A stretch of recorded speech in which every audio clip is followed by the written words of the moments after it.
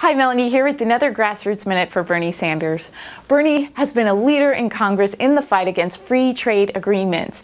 In his view, these trade deals have offshored a massive amount of decent paying jobs and have closed tens of thousands of factories across the country. So what is a trade agreement? Trade agreements are pacts between countries that concern tax, tariff, and trade. In other words, how business will be conducted between the countries signing the agreement.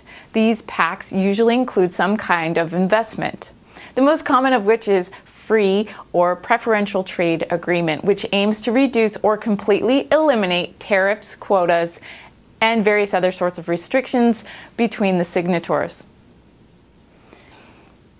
So why is Bernie against most trade agreements? Well, he believes that free trade agreements like NAFTA, PNTR to China, and the U.S.-Korea Free Trade Agreement have allowed too many American jobs to move overseas.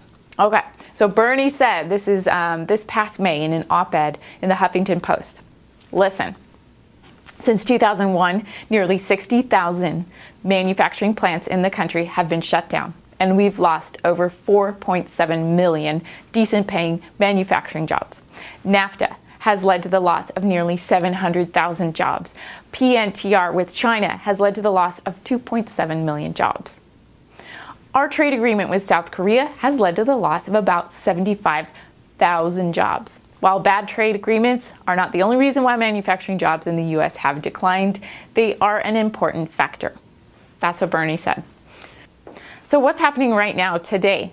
Well, today it's all about the TPP. You may have heard of it, or the Trans-Pacific Partnership. This is a massive trade deal between many countries around the Pacific Ocean involving 650 million people. These countries include Australia, Canada, Chile, Japan, Malaysia, Mexico, New Zealand, Peru, Singapore, and Vietnam. These countries would be able to trade with each other much more freely without large tariffs paid to the government for moving goods around. Now, what's so bad about lowering the barriers to trade?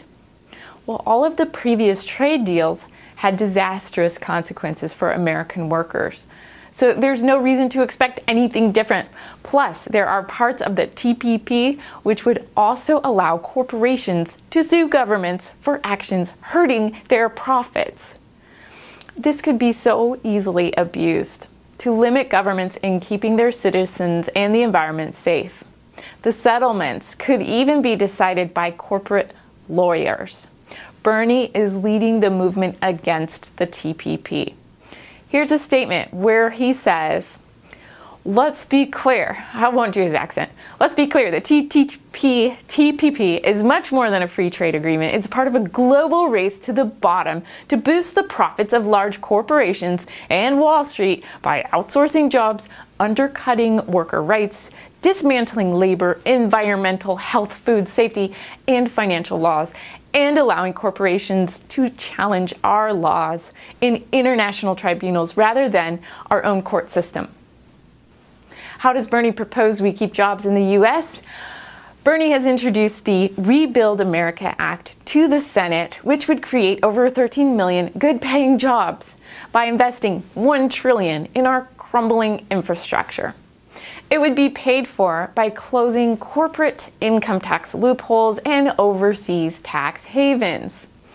Change will not happen, you guys, if we are passive. And we, grassroots supporters, we need your help. So help us, help Bernie, so we can all help ourselves. Be part of the revolution. Go to berniesanders.com and help today.